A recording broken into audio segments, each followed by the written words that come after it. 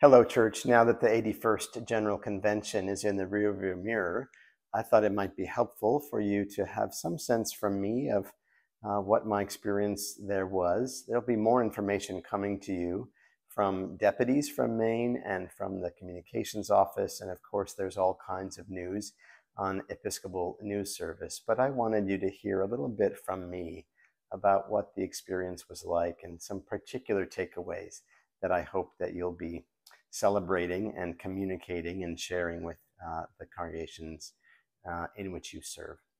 So the first thing I want to say is that the big news, of course, is that we have a 28th presiding bishop, Bishop Sean Rowe of the Diocese of Northwestern Pennsylvania and Western New York was elected on the first ballot on the 26th of June. It's a great thing when there's a first ballot, of course. And I'm really excited about Bishop Rowe, and he's got a ton of experience. He's both very young and very experienced. He has relationships everywhere in this church, and he's really committed to restructuring things and reallocating resources so they're given to dioceses, and it's going to impact and change the general church a lot. And I really hope that he's successful and that we can support him. I'm ready and willing to go wherever he leads.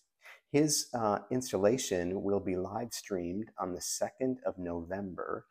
It'll happen at the Church Center at 815 2nd Avenue in New York. And we will be sending you information about how to host watch parties. So that's upcoming. It's very exciting. And the House of Deputies re-elected their president, Julia Ayala Harris, and also elected a priest from Kentucky, Stephen Pankey, to be their vice president. A particularly beautiful moment for me was celebrating the Diocese of Eastern and Western Michigan when they became the Diocese of the Great Lakes. You know that Western Michigan is my canonical home.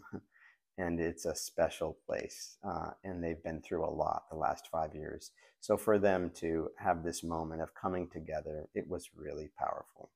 The Diocese of Wisconsin has reunified, so there are no longer 3 dioceses there, but 1, and that was also really exciting.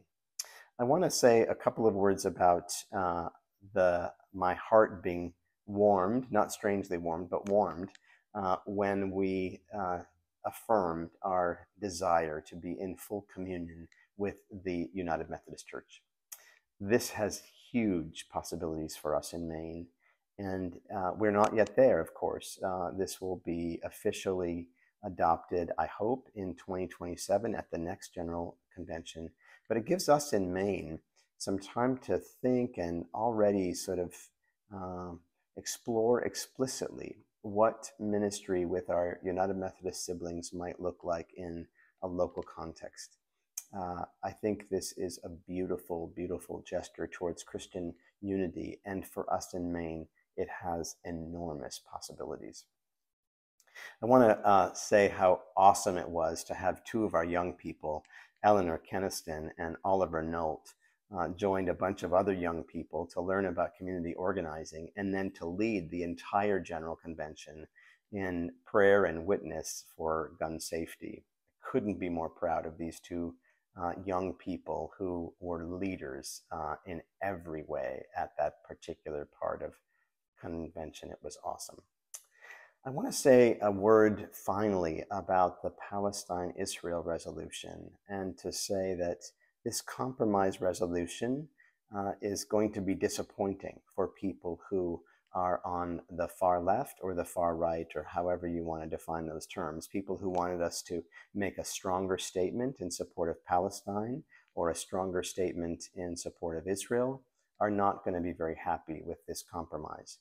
I think that this compromise resolution and the omission of certain charged words allows you in your local context to continue to work with Jews, to work with Muslims, to work with people of no faith, and to continue to do our part to advocate for the humanitarian relief of Palestinians who are living in Gaza and Palestinians who are living in the West Bank, and especially for our Palestinian Christian siblings.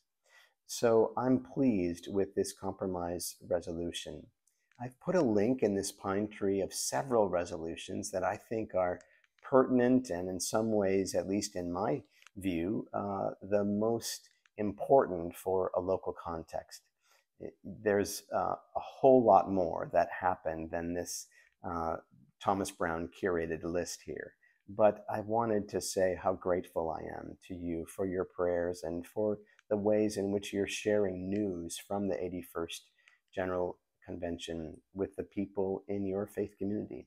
I think we did beautiful work there. I'm really proud of your deputies, our deputies.